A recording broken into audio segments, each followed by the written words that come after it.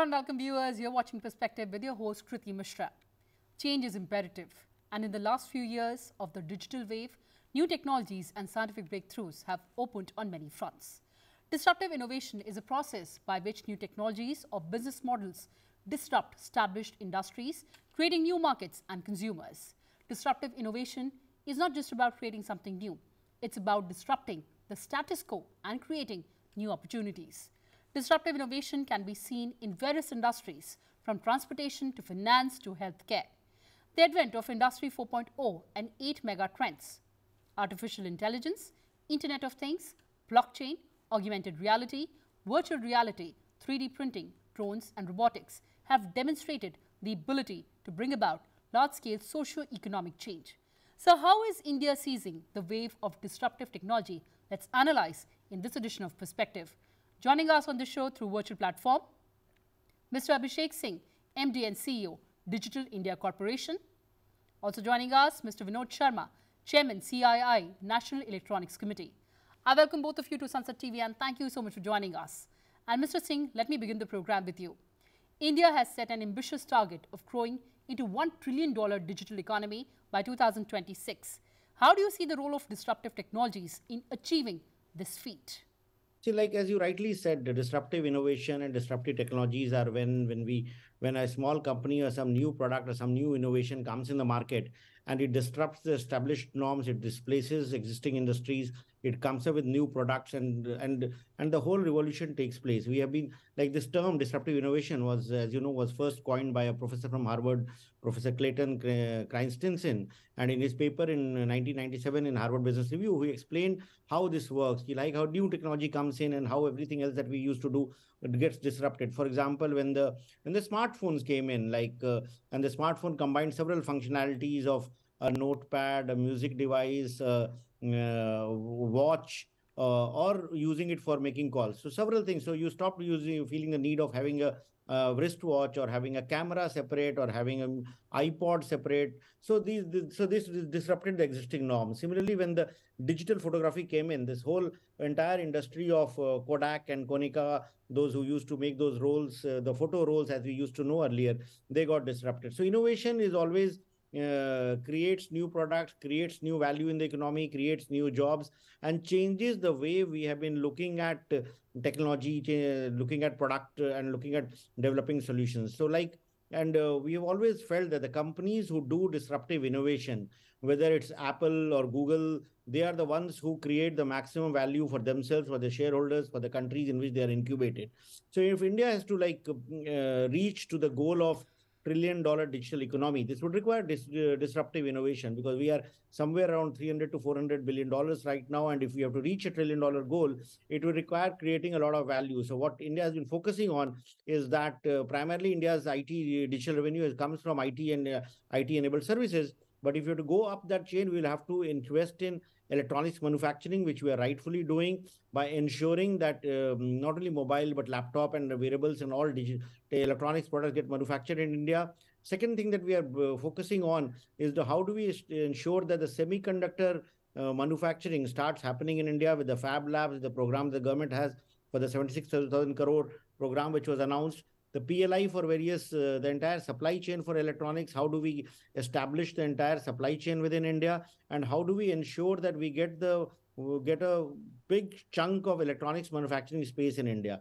The second area from which this $1 trillion digital economy will come in from the new age technologies like artificial intelligence, blockchain, IoT, and AR, VR. So in AI, the way the world is moving, most of the innovation, most of the algorithm-based products that are coming is coming from the US or maybe China. But India also has a huge talent capital when it comes to AI and the startup ecosystem that we have. So we are planning to invest in compute infrastructure as also leveraging the data ecosystem that we have to build AI-related projects in products in the healthcare space and agriculture space. And once these products bordering on disruptive innovation, disruptive technologies are built by Indian companies, we will be able to reach the goal of $1 trillion digital economy. Well, absolutely, sir. You made a very interesting point there. And before I talk about specific sectors, you talked about mobile manufacturing. Now, in last 9 years, it has jumped 20 times. In fact, 99% of mobiles used in India are made in India now. Certainly an incredible achievement for India, sir. A very strong achievement, and it has been driven by not only government policies but the investments which Indian companies have been making, and also the trust that global companies have had in moving their supply chains, the manufacturing units to India. So whether it's Apple or whether it's Samsung or whether it's the Google, they all are looking at establishing their manufacturing base in India. In fact, last week 27 projects on the PLI scheme were also approved. And even in the laptop and notebook manufacturing space, we are looking at companies like HP, Dell, Lenovo. All of them are looking at shifting their manufacturing to India to meet the global requirements. And that is also required because the geopolitical situation in which we live in, wherein the world knows that relying only on one manufacturing base in a country like China would not be able to be sustainable in the long run. So the entire world is looking at India as for setting up their manufacturing base when it comes to mobile phones, laptops, and other electronics products. Absolutely, sir. India has emerged as a global hub for manufacturing electronic products. But moving on and talking about specific sectors, and another incredible arena, of course, has been of the digital payments in India. Mr. Sharma, there is a massive disruption which is being witnessed in the payment space thanks to the UPI. From the vegetable vendor to the coffee shop to the upmarket restaurant in a five-star hotel, the QR code is everywhere. The value of transactions processed in 2021-22 via UPI was a whopping 84.15 lakh crore, 5 times the amount of debit and credit cards combined. How has UPI disrupted the payment space in our country?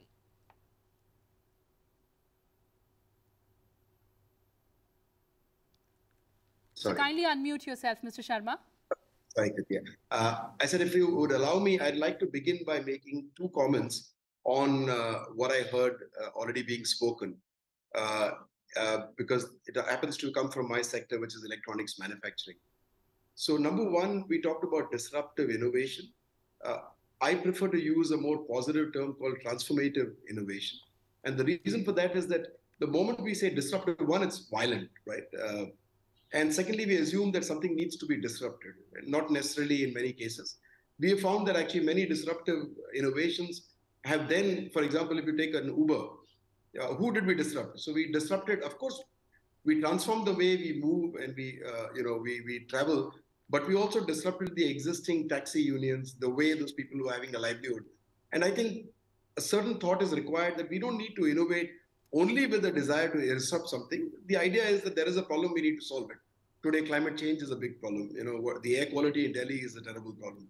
So if we start looking at how can we transform this in a positive way that most stakeholders, if not all stakeholders, are benefited, that would be a far more positive spin. And I think it's required because unfortunately, this whole business of disrupt has got too disruptive, at least in my personal opinion. Now, coming to our comment regarding the mobile manufacturing, I'd like a correction again. To make a correction, which is that what we have actually achieved is the assembly of mobile phones and now hopefully the assembly of hardware, which by itself is no mean task. So I congratulate our whole industry, my friends in the industry and the government on having achieved something we were not doing earlier. We were a large importer. We have now become a self-sufficient assembler, and also some companies like Apple and Samsung and a few others have begun to make significant exports out of the country. All this augurs very well for our future as a large country that has to be invested in manufacturing, whether we like it or not, as one of the pillars of our economy. Having said that, it is not absolutely commonsensical, or I would say it's not simplistic to assume that this assembly will lead to manufacturing. So the shift in global value chains that we desire, this is a shift in large investments. It is a shift in technologies, in skills, in technical know-how, which needs the movement of not only machinery, but also the movement of people across borders. In the current geopolitical climate, and I'm not going to go into that debate, but unfortunately, this movement of people, investments, and machinery across borders is fairly disrupted at the moment for good and bad reasons. Now, what this means is that these global value chains will not shift automatically. The PLI has a sunset clause, and is the one that triggered this.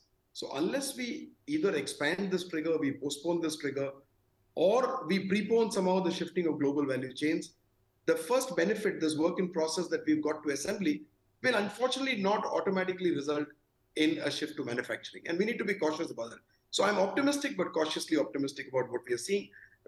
But at the same time, this government had the wisdom and the courage to make the right moves. And so far, it has ticked all the boxes. So I just do hope that we continue on that path and now make all the right moves that are required to shift these global value chains. These are much larger investments, much more trust is required in shifting the technology and the skills from one place to the other, and is not going to be as simple as assembly. And I think we'll have to be far more patient than we've been so far. We've seen that hopefully with semiconductors coming in, some announcements coming there is a lot of positive news, but we need to make sure that we need to do that. Countries that have done well in that area have done that for 2-3 decades in a row. So it's too early to pop the champagne, but some great moves have been made. You rightly pointed out this disruption or transformative innovation is not only in the areas of manufacturing, it is in every area. I think what the government has done, for example, in digitization, not just UPI and, the transfer of money, but also Aadhaar, the identification itself, and the fantastic, sort of the platform that is laid out, what we loosely call the India stack. I think that's something that if there is an area where we can call ourselves a Vishwamitra, where we are friends of the world and we can give them something for free, which can be transformative for their societies, especially for countries that are not rich. I think this would be one of the digital India stack would be one of the fantastic gifts for the world that we have developed in this country and innovated and got so far. Obviously, as you rightly pointed out, this has brought in a lot of financial inclusion. On the background, it has also brought in a lot of data and information. Today, if you want to know which companies, which sectors, what is the value addition that's happening, how much is being imported, all that is available on the GST backbone, for example. Similarly, what transactions are happening in the cash economy, in the formal economy, the informal economy, is all available today, fortunately, because of what we've done on the foreground. And I think it's now time for us to sort of link these two together, this whole information, data, knowledge, and then make policies that help us even further. Well, absolutely. And of course, as you said, that the momentum has to be maintained. Mr. Singh?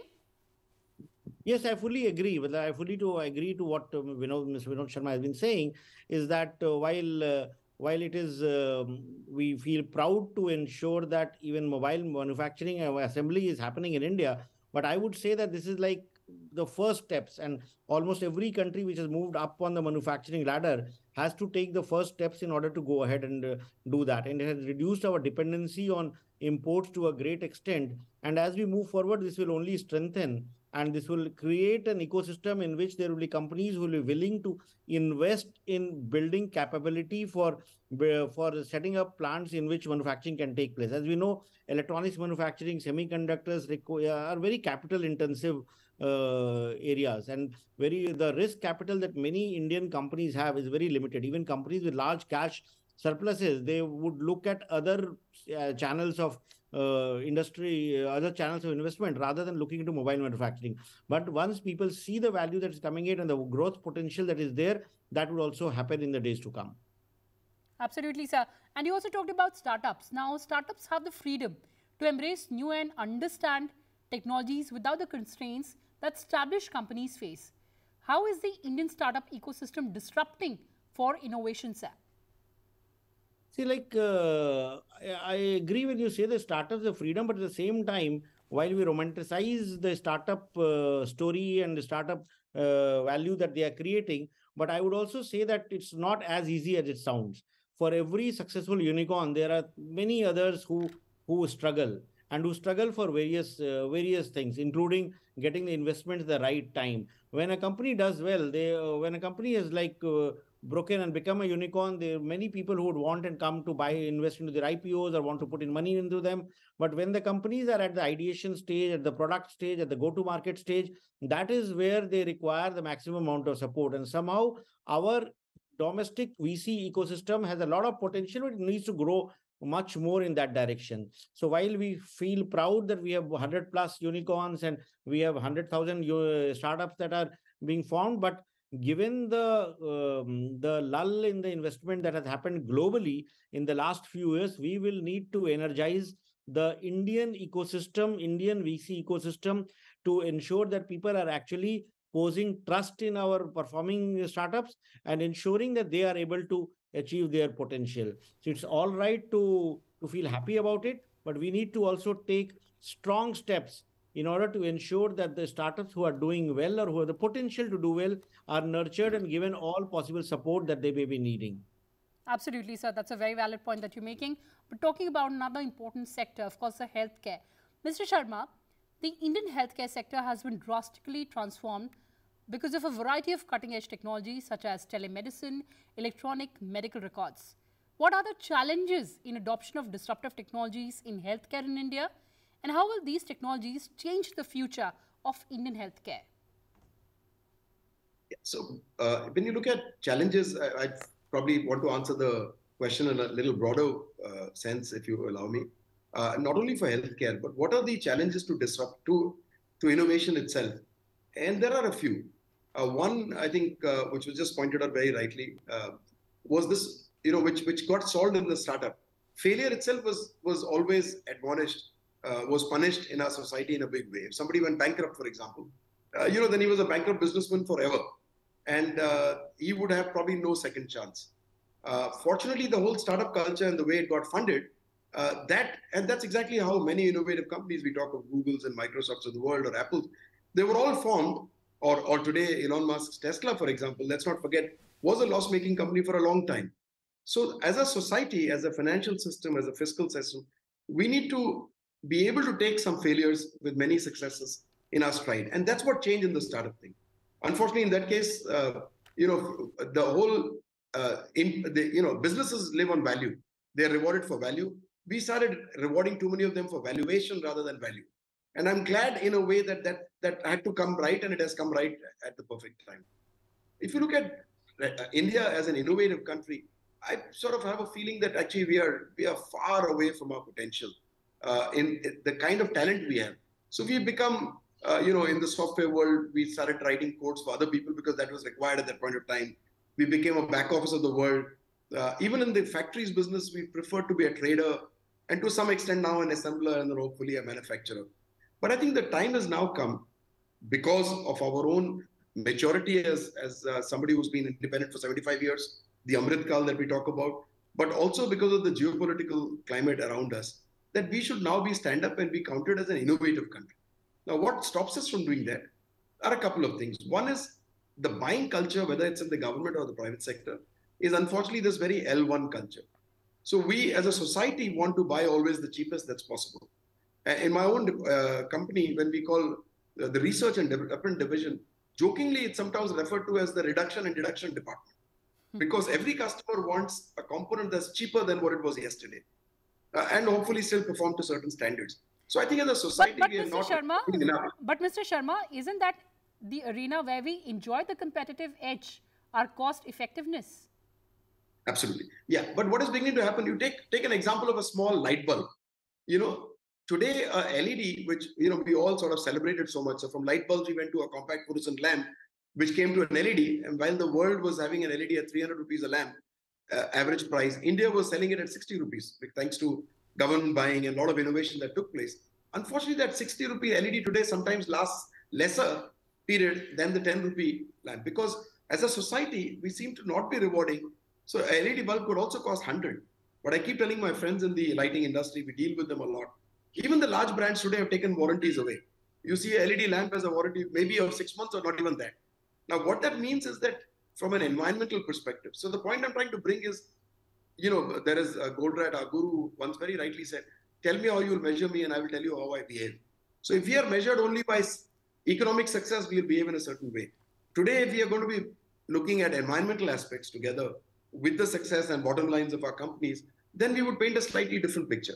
So when I'm saying innovative, it's not only innovative in terms of a new product or a new design or a new business model. It could be a greener product. It could be something that's more sustainable, this whole business of circular economy. So it's a very, very wide topic. And, these challenges, so one of the challenges I mentioned was this. Second, you will see, historically, we have actually innovated in areas where we were pushed to the wall, whether it was space technology, we were denied that technology, or, nuclear energy at that point of time. Or today, if you see even the fact that our resources are limited and the government has used this digitized method to be able to even pass on subsidies to the poorest. So wherever we are pushed to the wall, we do well.